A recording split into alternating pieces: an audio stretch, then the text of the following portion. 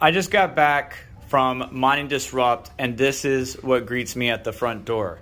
This is the Foghashing C2, and this box is just a dry cooler with dual fans. Certainly a big boy. And then in here is the actual container. Unfortunately, the delivery people left it outside, didn't take care of it. Not the fault of Foghashing, but they did package it very well, so the equipment is protected. We'll do an unboxing in the future, and look, they even warned them that it was fragile, to be careful, and they still treated it like crap. Thanks, guys. Anyways, I'm gonna need your help deciding how we're gonna mount or set up this immersion cooler. You could see how big it is relative to my hand.